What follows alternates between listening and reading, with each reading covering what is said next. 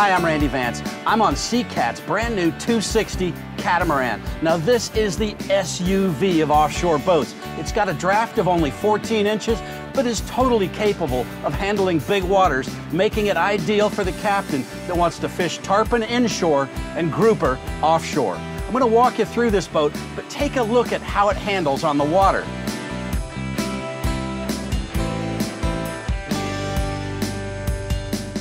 Now, every Seacat is a custom boat designed your way.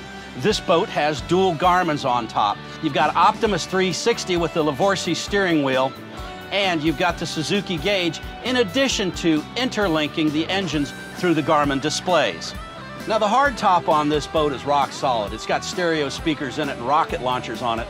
But what we noticed most was how quiet it is standing here behind it. That's thanks to the wings on the windshield that create a Venturi effect and move wind away from the cockpit. Now, the leaning post is a LeBrock design. We love it because it's got thick bolsters that are comfortable for either stand-up or sit-down driving. Armrests fold down as well to give you extra security, and there's rocket launchers on the back for more rod storage. Now, there's an enormous storage compartment all organized in the back side of the leaning post. You've also got your fresh water supply and a shower on the starboard side. Now, you've got plenty of room in this working cockpit. First, there's a fold-away seat to give your passengers a comfortable place to ride out to the fishing grounds.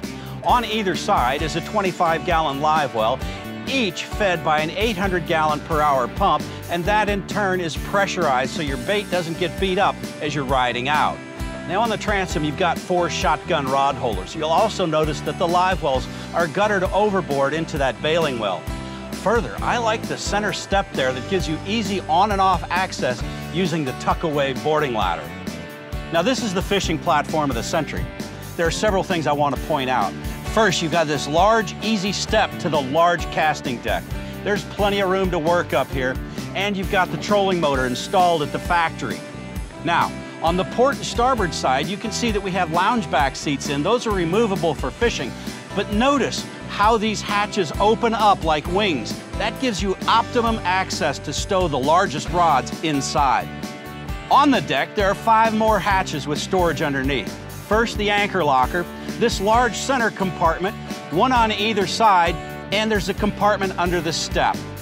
Lastly, on the front of the console, you've got an enormous lounge facing forward. I like the upholstery on it. It's nice, supple, and it's textured to give you a nice, comfortable ride. And underneath is an enormous cooler. And this one happens to have ice and water in it, which we're going to tap right now. Now, there's plenty of room between the helm and the gunnel for a clear walkway. Underneath, you've got enormous fish lockers on either side.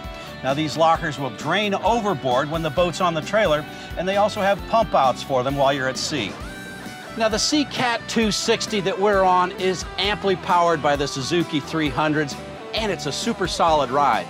That's thanks to Forrest Munden's design of the hull, deck, and transom, solidly fiberglass together, so much so that it could probably take dual 450s. This boat is family friendly as well.